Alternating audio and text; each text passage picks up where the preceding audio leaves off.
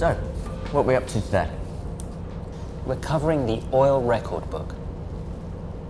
But they can't see it. I'll fix that. Clever. So what's it about? Before I tell you what it's about, let's be clear what it's for. It's for proof and protection.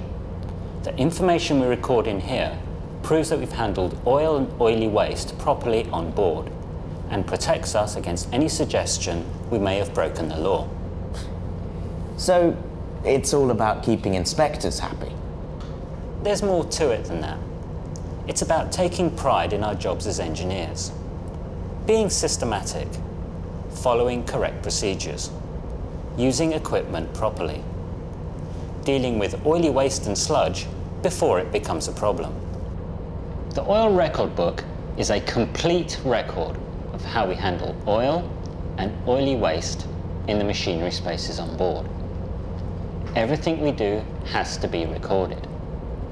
It's not difficult. Just follow the instructions at the beginning of the book accurately. And as long as you've used the correct procedures and made the entries properly, you'll be fine. Don't forget, if anybody suggests you might have broken the law, it is these records that you've created that will protect you.